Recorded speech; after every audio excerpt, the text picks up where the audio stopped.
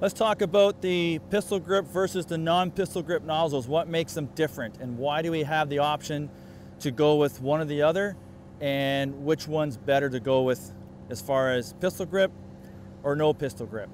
As you can see here, I have two styles for us to see.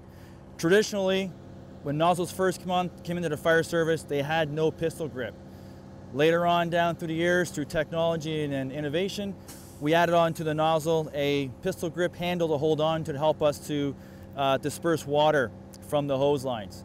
Ever since that time, we've had this pistol grip with us, and the debate has been ongoing as to pistol grip or no pistol grip. When we have a pistol grip on the actual nozzle, it draws the firefighter to want to hold the nozzle in an incorrect fashion.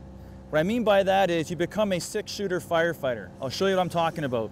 If I pick up this nozzle and go to flow water, we're drawn to put our hand here and want to flow water in this position.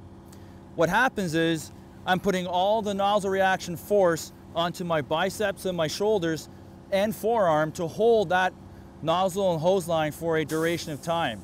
What happens after a while is, as I start getting fatigued, I start to lose this position, and the hose starts to pull back on me, and I start losing control, and now I'm ineffective.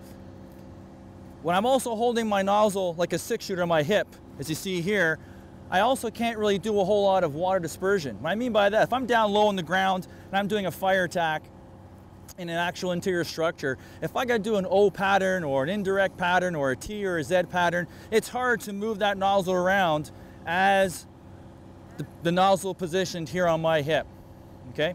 So this is where it draws me into doing this in a very, I guess, incorrect, ineffective manner as far as nozzle positioning, nozzle holding.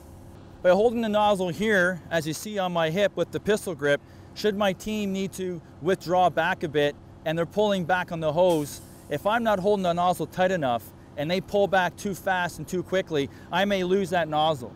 There's no safety margin for me to grab onto to say, oh, stop, hold up, without losing my nozzle. So holding the nozzle in the pistol grip is not going to be very advantageous or effective when doing interior structural firefighting operations.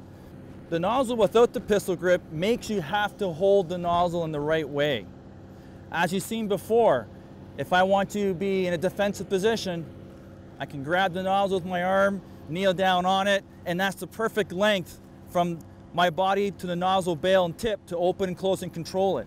But if I'm doing an interior operation where I'm going in to do interior firefighting duties, I want to have that same safety margin of hose in front of me. So having no pistol grip makes me have to hold the hose and the nozzle in the correct fashion. Up under the armpit, nice and tight. I got a good wide stance with my legs and my feet to combat the nozzle reaction force against me. I can easily do my patterns both in front, above, and behind, should I have to.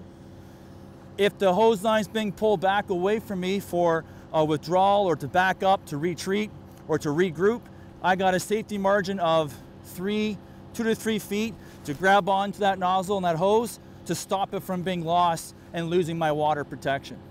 So, do I go with the pistol grip or no pistol grip? It's your decision. Want to hold the hose in the correct, effective manner?